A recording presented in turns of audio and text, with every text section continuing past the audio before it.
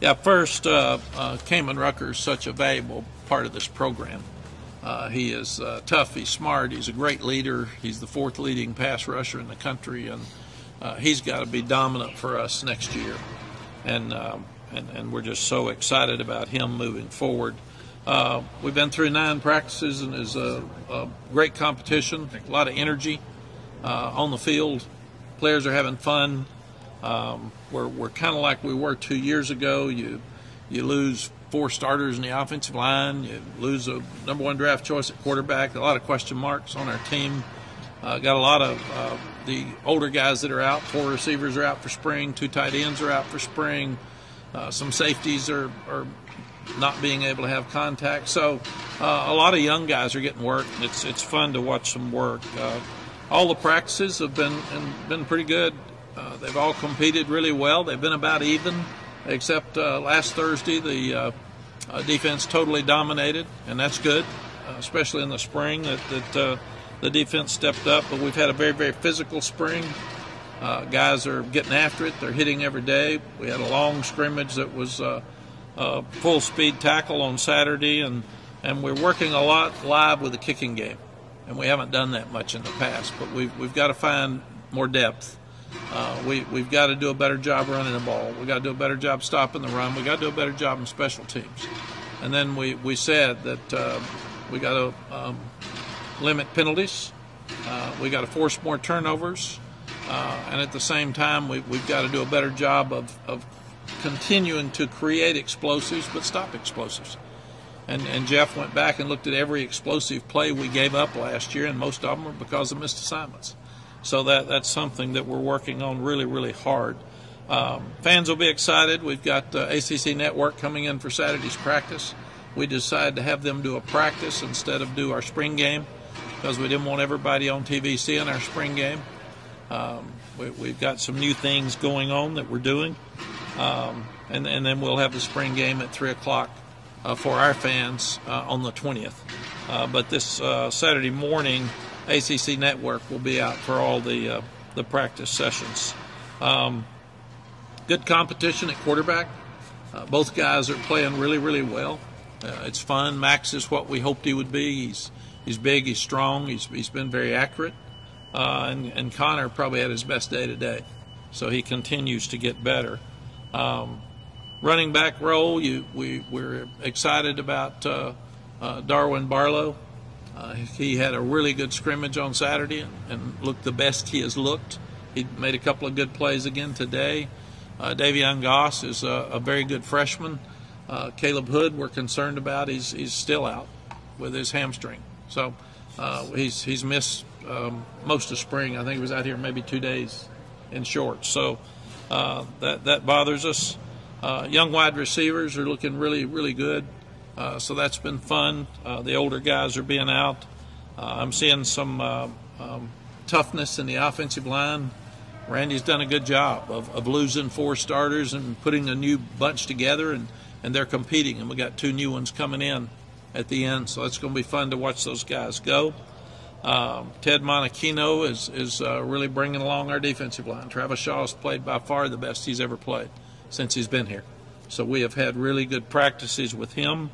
And Javari Ritzie has been very active inside. And so both of those guys have stepped up and played well.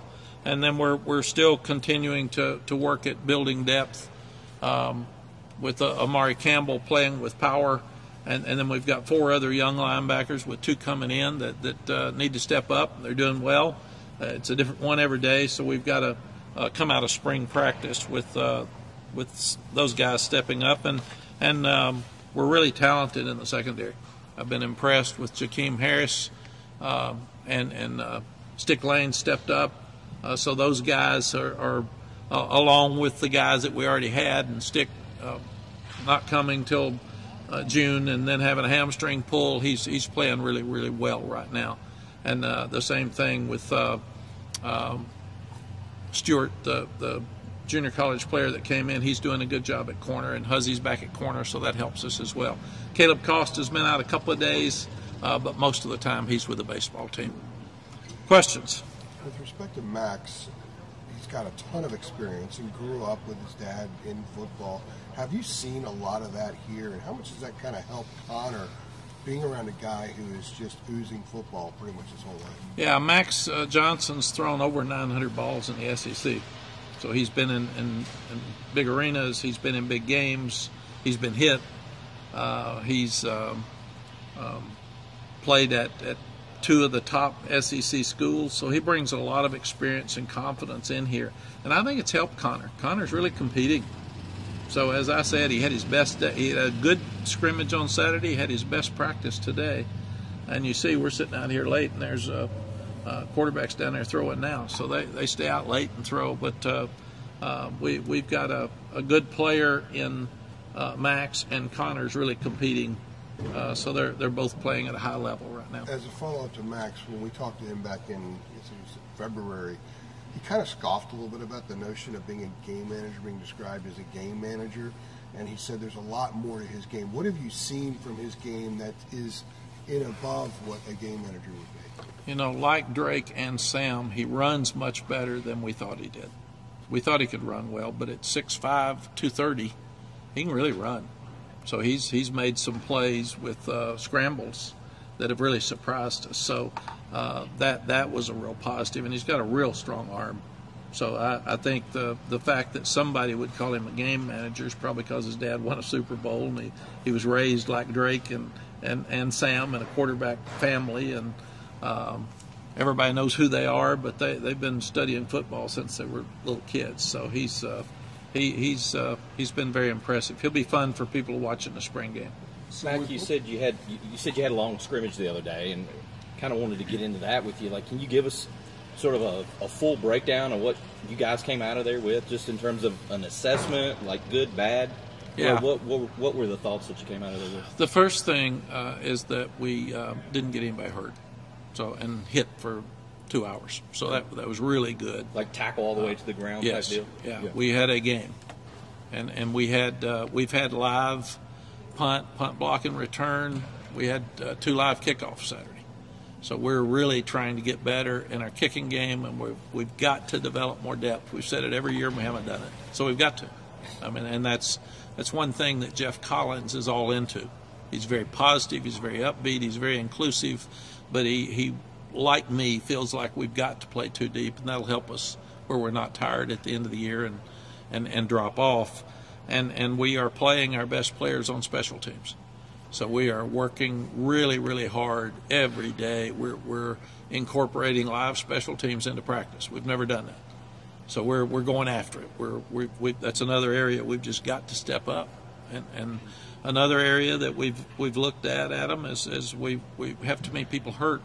So we're looking at every individual player and his body, and we've got our trainer, our nutritionist, and our strength coach meeting with the coach every day before practice to look at every guy that's out there, and especially somebody who's had a pull, and say what's his history, why, and what can we do to make sure nutrition has to be different, hydration has to be different, maybe the stretching has to be different. What are we missing that we're having too many pulls? So we're looking at all that.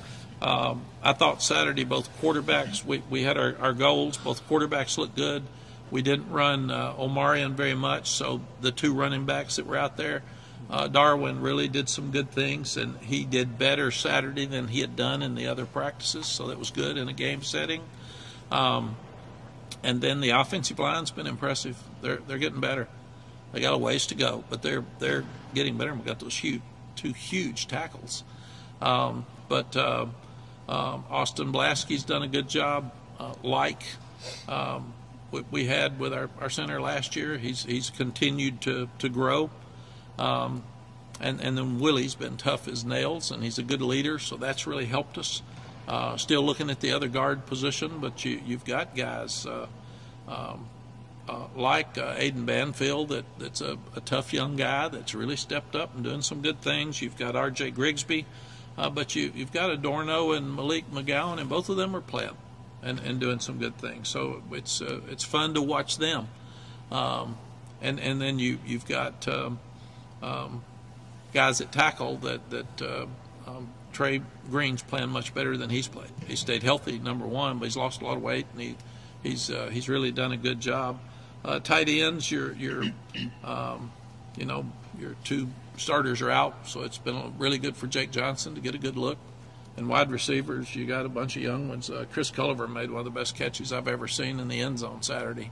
It's one of those one-handed deals, and Jordan Shipp just continues to impress. And you start looking at Alex Taylor's really good, and Barry Green's real fast. So those guys are what we thought they were as we came in. Defensively, we're just better. We're being really aggressive. He's blitzing a lot. He's disguising a lot and blitzing, which has surprised the quarterbacks. Des Evans has stepped up. He and Bo Atkinson both can play where they are. We've got to find a guy behind Kenan at the jack position. Inside, you start looking at guys. We know Kevin Hester, but I mentioned Travis and Javari Ritzie, and also Joel Starlings has made some plays. He stepped up and done a good job in some areas. We're playing Janai Norwood both ways. He played defensive tackle the first 8 practices, and now today he moved over to offensive tackle. So he'll be, at the end of the spring, we'll look at it and see where he fits the best, but he's really a good athlete, and we've looked at him. And like I said, the young linebackers are making some plays, and so it's fun to watch all these guys play and try to figure out who's going to be out there. So Mack, appreciate that. As far as the passing game, I mean, how'd you kind of split up? Which quarterback worked with which receivers? Like, did one have more returning or experienced guys, and one have more younger guys? It's a great question, and spring practices are going to be different now with the portal. Everybody's thinner, so you've got to really look at spring games, and you got to look at spring practice. So what we've done is our blue offense is the first offense, and our white offense is the second offense. We have rotated Connor and Max every time. One of them takes blue, one of them takes white, and then we flip it. So they've had exactly the same number of plays with the blue and the white, and then we haven't played the younger quarterbacks much. Merdinger came in and got a 10-play series at the end of the scrimmage the other day, but we are giving those guys the same advantage. We said, is it bad if they're playing with the white, and the white's not as experienced or not as good right now? And you know what? Both of them are playing with the white, so they're both having exactly the same opportunities. And then we got to figure out which one's playing the best. Some of the guys, we talked to a few of them about 2 weeks ago, and they were talking about Coach Collins and his intensity. And he said, he apologized to him when he first met with him, and said, I'm going to apologize now for all the things I'm going to say to you over the next 6 months. What has the difference been hearing a voice like that on defense, and not to criticize Gene, but it's just different than Gene, and how do you think the guys are responding to the way he goes about things? Gene and Jay Bateman were both really good at what they do, and it worked great for us some, and it didn't work as well some. I would think Jeff's kind of in between the two. He's a very upbeat, positive. He lifts them up. He's like a kid. He run around and chest bumps them, and he high fives them, and he's cutting up with them, and he's all inclusive with everybody. He knows everybody's name. He's really aggressive but simple. So I really like what I see, and the kids are responding to it. The Thursday practice, I don't think the offense made a first down. I mean, it is the most dominant I've seen since we've been here. And then Saturday was more even, and today was more even. But he's very confident and gives them confidence. But he's fun. He has fun in everything he does, and I think that's something that he brings. He's a breath of fresh air when you look at every day. It's like he's having the most fun he's ever had in his life. You mentioned a few minutes ago that he cited that missed assignments last year as being one of the big issues, and that there's also a lot of disguising. How do you work in disguising a lot when it's not going to be part of the assignment with the group that maybe had some issues with missed assignments? I hired him because he runs a very similar defense to what we've been running for the 5 years we've been here. So there wouldn't be a lot of new teaching for the players. I asked him as much as he could to use a lot of the terminology, and he's done that. So there's a quick learning curve. And what he's doing is I always loved the fact that you could look complicated and be simple. And that's what he's doing. He's simplifying calls where he's not doing as much, but he's being more aggressive with what it is. And that's been the fun thing for them. But just listening to them, they're really buying into it. And that's the thing. I go talk to them at lunch, or what do you think? What do you see different? And they're all in. Back when you played, Coach, all practices seemed to be physical. Then you kind of got away from it. Are we going back to that? When you played back in the days, more physical practices? Yeah. We had so many players, and everybody just hit all the time, and nobody ever worried about it. And shoot, if you had a concussion when I played, they said, how many fingers? And I'd say 2, and they'd say, that's close enough. Get back in there, son. Go. Yeah. And our water was in a hose, and they had salt tablets, and those were supposed to help you get through the last part of practice. And we ran sprints till we dropped after it was over. So the only thing I can figure is we didn't work near as hard as we all thought we did, or we would have died. Because we didn't have nutritionists, we didn't have strength programs. When I was at Florida State, you'd walk by and they'd say, there's a universal gym. If it's open, use it some. I mean, that was your strength coach. So kids are better taken care of in so many ways now than they were then. We got a GPS to see how much they can run. So what we're trying to do is continue to be physical, and the one of the real arts in coaching is how much can you hit, how much can you be game-like and stay healthy, and that's just what you do. And we're really pushing the limit to make sure that we can get as much physical activity as we can get, continue to grow to get tougher, and try to keep everybody healthy. Mack, you mentioned Travis Shaw is somebody I think you said playing better than he ever has. I mean, not to sound too dramatic with this, but do you think, it's sort of now or never for him, or has that been impressed upon him that, these next steps have to be made in his development? I think it's more, it's his time.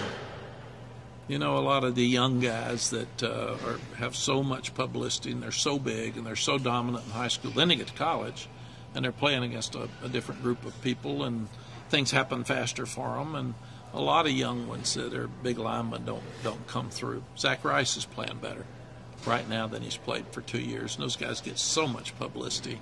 Right. And I think Ted sitting down with him and talking to him about the NFL, Brian Simmons sitting down with him saying, you're a number 1 draft choice about to happen. You got to make it happen, though. You've been here 2 years, and we've seen some improvement. We've seen some production, but it's time, man. It's time. So step up and let's start being who you came here to be. And he's really responded to that. He's been really positive in practice. He's fought through some injuries.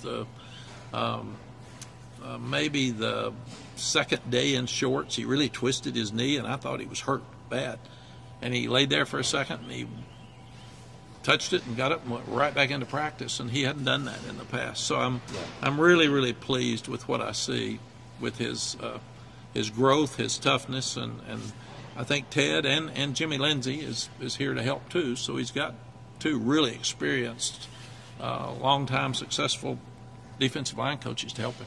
Yeah, in the past you might not have seen him the rest of practice when you talk about the knee thing, right? Yeah. No, and that's just who he was. If he got hurt, it's hard for him, and right now he's fighting through it. He got a cramp the other day in practice because he's working so hard. So he's working some with the blue team. So I'm really encouraged with him, for him, and with him. What surprised you the most about just Jeff as a coach / person since he joined you? When you coached against him, you saw the Waffle House, and you saw him lifting weights before games and all that. And what you see when he gets here is he's really smart, he's really driven, he's really nice, he's very thoughtful. And I think that was to draw attention to his program. I really do. And here, he didn't do any of that here. But he's fun. The thing that I have trouble with people in our building who have low energy. That really wears me out because it's a high-energy business. And he is high energy. And, I mean, he comes in like he's on pills in the morning at 6, and he leaves at night like he's hyped. And that's just – he has fun. And I think he's helped our building by bringing that fun to the building. Mack, you mentioned the portal, and you had two quarterbacks who were fighting for the job. One could still leave. How do you handle that between what's best for the kid and what's best for your program? Yeah, Art, that's a great question. I think we're 8 days away from the portal. It's the 16th. And the portal will come the 16th, and we won't even play our spring game till the 20th. So we could have somebody leave the 16th and not be here for the game. We could have somebody tell somebody they're going into the portal on the 20th and play in the spring game and walk into my office afterwards and say, man, I'm out of here. I'm going to the portal.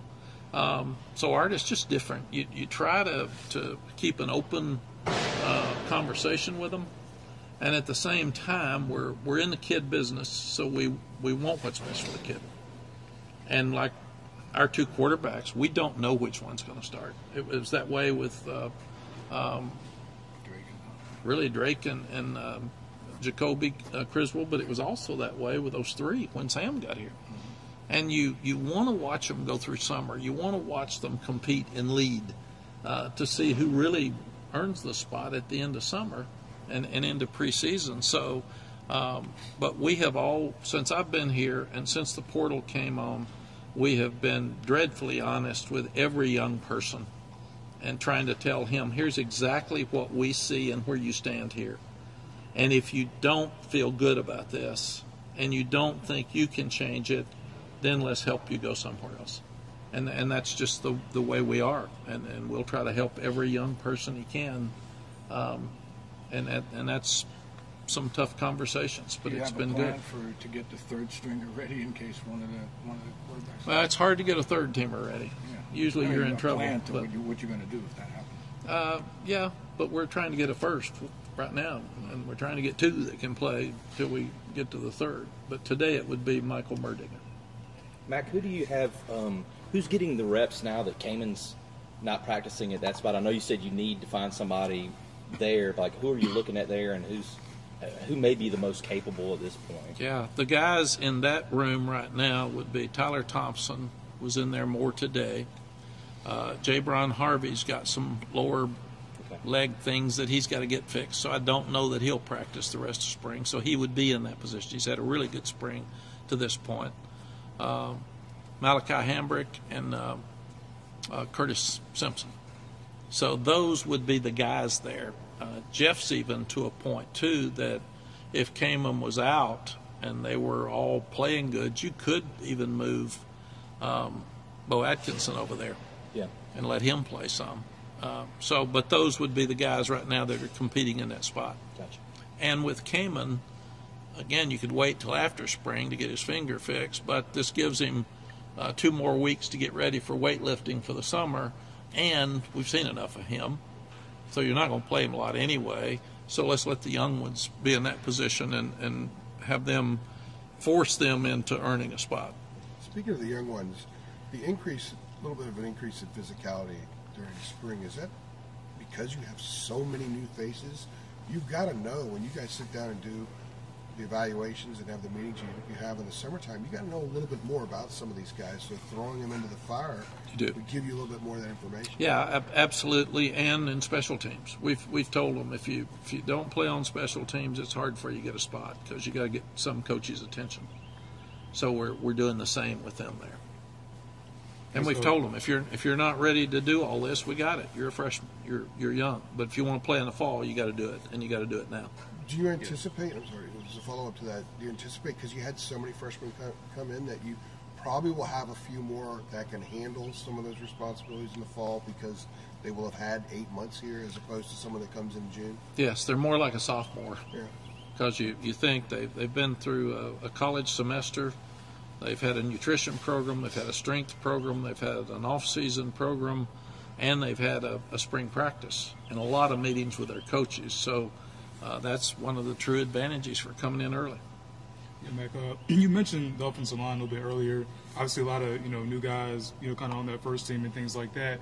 How have you kind of seen them, come together? I guess in a sense, and try to establish some continuity. Then also, like, to what extent would a I guess, offensive line have like a quote unquote chemistry. Like obviously there's an individual blocking assignment, but I mean working cohesively as a group. How do you kind of see them start? Yeah, the chemistry is a great word. I think this team has great chemistry. Like I thought 2 years ago our team did. They're having fun. They're competing. They're getting along. Their coaches are all getting along. The staff's very close. They're trying to do what's best for each other, and that doesn't happen a lot of staffs across the country. And I think that's a huge part of this. But chemistry with players is, that's got to be with the coach and each other. And Coach Dungy really helped us with some things. He said he told the receivers, he said, where are the receivers?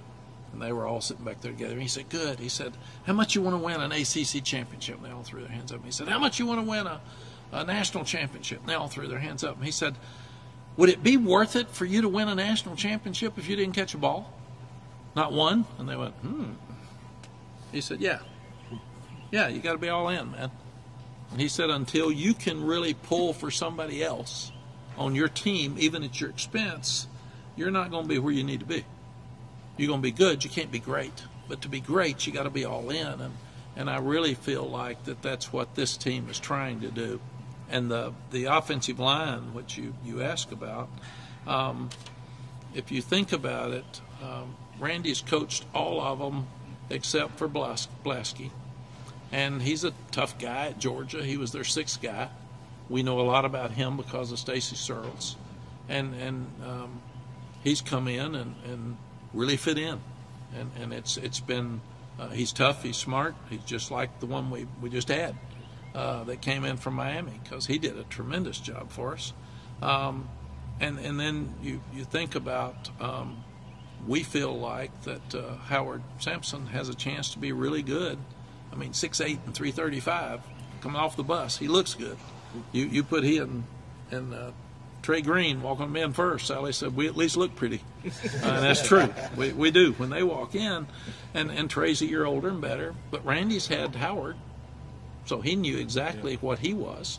And he's been better than I anticipated he would be coming in. And then you've got Malik McGowan and Adorno, been around here for a long time. Zach Rice is going on his, third year? Third, maybe? Yeah, it'll be start of the third. So he's getting better. So a lot of guys have had a lot of snaps, and that helps us. I think we'll have more depth in the offensive line this year than we've had.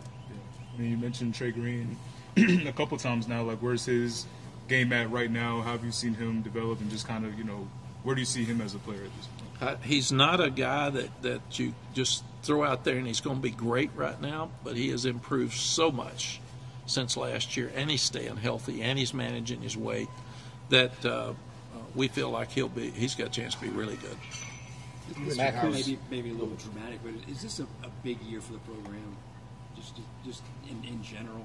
I think that's dramatic. It is. No, I really think every year is a big year anymore. It's amazing. We have no patience in our country anymore. We have no patience in our lives. I see coaches making more money than I ever dreamed that coaches would make, and I see them getting fired fast. They're getting fired in the second year, the third year. If we win 11 next year, everybody will be mad because we didn't win 13, but think we're on our way. And then if you go back and win 9 the next, they're over. He's too old. That's easy at my age. So we don't worry about any of that. We just want to be the best team we can be. Mack, who's taking Drake in the NFL draft? I don't know. I'm actually today. I'm having Clyde, Freddie, and Clyde Christensen, Freddie Kitchens, and Ted Monachino and Brian Simmons call all of our pro guys that are going into the NFL this year and sit down with them and explain what the draft really is, because nobody knows. I've been watching this thing 50 years, and there's been so many kids disappointed because they thought and they heard and I'm going to go here and then I'm awful, and so they're going to tell them what it's like sitting in that draft room, what happens, what to anticipate. Don't go to parties, stay by yourself, and then when you make a team, you get on that team, you got to make the team. So don't worry about the draft as much. But I'm going to sit down and have each one of them talk to them about that. There's There's some horrible criticism this time of the year, every year. Some of it may be to mask somebody because one team wants them more than another one, so they're going to say some bad things about them. Some may be to get attention from media, because I watched it when I was in your job. So I just felt today, I made the decision. I'm going to tell the staff. I told Brian this morning. I think it's really important for all those guys to sit down with guys that have that experience in that room and tell them exactly what happens in those rooms, so they don't get excited about something somebody said. I've seen pro teams call a guy and say, we're going to draft you, never call him back, and 2 guys later draft somebody else. So it's a hard process for these young people. How about the guy who listen to says fullbacks? drafting Drake May will get the head coach fired? You saw that one, right? Yeah. You believe that? No, I don't believe that. No, I think, but you believe he said yeah. that, right? Yes. No, well, Don't listen to How does he know fullbacks, that, right? no, yeah. I No. wanted to ask you about Howard Sampson. You just mentioned a few minutes ago that I guess he's maybe surprised a little bit better than you anticipated at this stage. When we talked to him back in January, he said that he viewed this as being a project because he has 3 years, that he didn't expect to come in right away and be a starter. So what has he done that has surprised you and the staff? And how much surprises Randy maybe of what you see now as opposed to what he saw before he left North Texas? We'll get you guys to talk to Randy, because that'd be an interesting question for him. What about North Texas as compared to now? What's different? I'm sure you'd say older and more mature, and he's so big. I mean, when you look at he and Trey, I mean, you're 6'8" on both edges, and that's got great length. We've really challenged our defensive guys on fewer penalties. We've challenged our defensive guys on tackles for loss and sacks. So he's been blocking Kenan Rucker every day. So that'll make you better or make you quit. I mean, because he's hard. And we're rewarding the defensive players who have forced penalties or sacks. So we've said Travis Shaw is so big and strong, he should force a holding penalty every time or get the sack. So come on, man. Let's do it. Kenan Rucker. And I mean, they can't block Kenan. So you have to have a chip on him if you are. And he's learned enough now. When he sees the chip coming, he runs right through their middle and runs over them. So he's just so hard to block. So I think that's really helped Howard, because he's had to block him every day. And Kenan came up to me the other day and he said, Coach, offensive line's better. It's harder to get there. So I'm impressed. So that's really, really good. But I think with he and Travion Gray being that long, you got to rush way around them, and they're just huge. And then Leftwich from Georgia Tech's the same. He's 6'6", 330, 335. So we're going to have 3 really big tackles that have got length, and I think that'll really help us. Mack, what sort of challenge or difficulty even is it in grading these quarterbacks with the youth you have just in spring at wideout? Because, I mean, obviously, you know, you need a guy to run a right route and separate to be able to put the ball on him. I mean, like, is that – have you all found yourselves like, look, if that's someone with more experience, that ball's completed in terms of when you're grading these guys out? Adam, we have, and it's a good question. That's why we felt like we had to make sure that they were throwing to the same people all through the practice. So one of them didn't have an advantage over the other one because this receiver is more experienced than this one. And you think you've got 4 receivers out that are really good players, and you got 2 tight ends out that are both starters. Yeah. So we have looked at that, and we've told the quarterbacks, don't be frustrated. Try to handle it when things are happening bad. That's what happened to the offense the other day. They got their head down when things weren't going well, and I got mad at them, but they competed. They tried hard. They just didn't flip it, and that's what we said. You got to flip it. We've got to do a better job of winning games when we don't play our best. We haven't done very good at that, and we've got to do that. We can't just say, well, we weren't on today. Well, Drake didn't play good. We can't do that. We've got to figure out ways to win when we're not playing our best, because you're not always going to play your best. And Virginia was a great example. I mean, that's a game we had to figure out a way to win as coaches, and we didn't do that, and as players. So that's what we're working hard on. So we've told them that these guys may be playing. So don't get mad at them. Let's work with them, and let's just handle it and do it. And Connor and Max are both mature. They're both real smart. They both like each other. They're both really upbeat and positive. And they just you wouldn't see any reaction out of them. Because some of them are working with, Andrew Rosinski's freshman offensive tackle working against Des Evans. It's going to be a sack. Yeah. And I just tell him, run by it. They just sit there and handle it. And I've been very impressed with both quarterbacks. Looking at that secondary, how beneficial has it been to really have Huzzy back at his natural position at corner? He pretty much was star all last year. How beneficial has it been just having him at corner? I thought it really hurt us last year when he had to move inside. It hurt us that DeAndre Boykins didn't get to play because he's tough and smart and loves football and played a lot of football for us. But it was a double problem when we moved our best corner inside. He made an outstanding interception today. Just broke on a ball from nowhere and would have scored with it, and he's done that 2 or 3 times. So we need him back at corner. And then you've got Marcus Allen out for the rest of spring. So that really helps you have to get these other guys ready.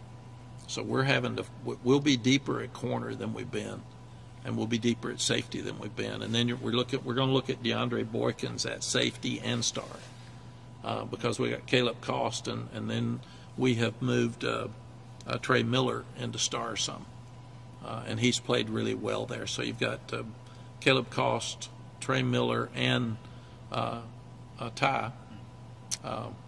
So you've got all those guys back now there. And another guy that's really stepped up at corner is Ty Adams. He's intercepted a ball about every day.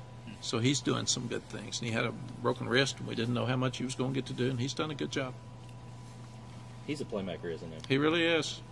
He is. And he's got to tackle better. He's quarterback, coming out of high school. So but he can just make plays.